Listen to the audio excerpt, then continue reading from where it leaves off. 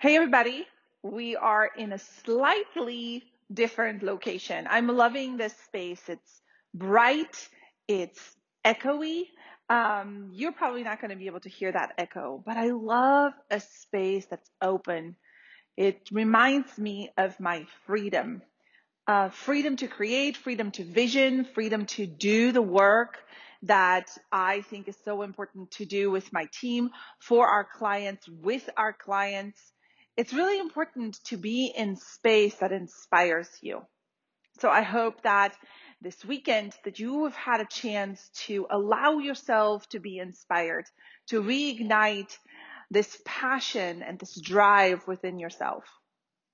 One of the things that I hear often, and it's actually not even a sound that I'm hearing, as much as I'm feeling the feeling with people that I work with, and even within myself, this happens to me. This feeling that when something isn't working out, that my worth is somehow impacted. That worth gets measured based on your performance.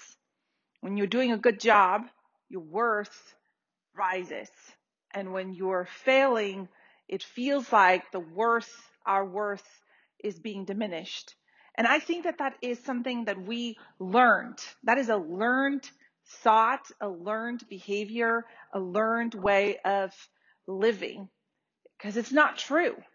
Our worth is not wrapped up in what we do. Our work is an expression of who we are. Our manners, our habits, our character is all expressed in our work, but our worth is not negotiable. You are valuable. You have inherent value as a human being. So whether you succeed or fail, what we need to remember is that our worth is constant.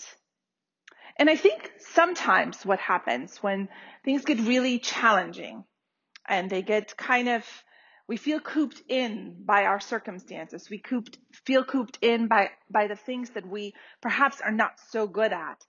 Maybe we feel cooped in by our habits, the things that we have adopted in our life that have just become a habit. And perhaps it's not a good habit, but it begins to define how you move through your life.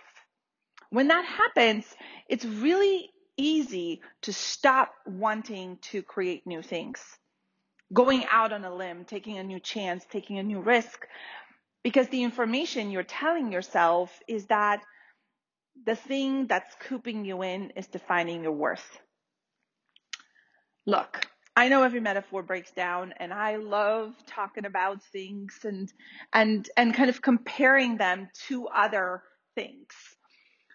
But I'm reminded of a friend who was expert at raising pigeons. And he would drive his retrofitted truck to our office. He was a coworker.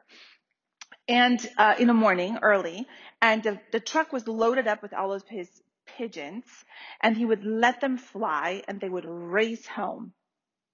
And this is a sport and a large business, apparently, that I knew nothing about. The fact that the pigeons were cooped up didn't define that they were excellent at flying. That was just a circumstance for them at that moment.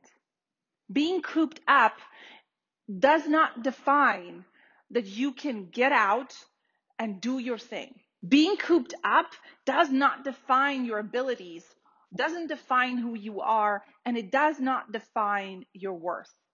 May I add that my friend and coworker was in possession of the fastest pigeon in the world at that time. The fastest. Cooped up. But if you open up to new possibilities, you open up to who you really are, what else is possible? How fast can you fly? Where would you go? I think one of the most grave mistakes that we make in our achievement culture is that we allow not just our failures to define our worth, but sometimes Even worse, we allow our successes to define our worth. And neither your failures nor your successes define who you are. Who you are is non-negotiable. Your human value, your personality, your character, your passion, your purpose, those are all non-negotiable things that are true about you, and neither your failures nor your successes define who you are. So, could you fail? Yes. Might you fail? High possibility that you could or would and will. At least once in life. I hope you do. Could you win? Yes. Might you win? Yes. Is it very possible that you win? 100%. Do either one of those outcomes define who you are? No. Let your work be an expression of who you are. Put it all in. Show up. Work on yourself. Dream, vision, go do the work. Recognize your habits. Recognize the good ones that serve you. Recognize the ones that you've been packing on that are actually getting in your way. Work on making one change at a time. Go for it and live into your purpose and into your passion. Do not let the outcomes define your worth. Thank you so much for listening. Thank you for joining me in this space where I am today, thinking outside of the box a bit for myself and for my company and for the people that I get to work with. Thank you for being one of those people that I get to chat with. Thank you for sharing and commenting, for giving me your feedback. I always love to hear from you. You are the reason why I do this. Thank you. See you next time.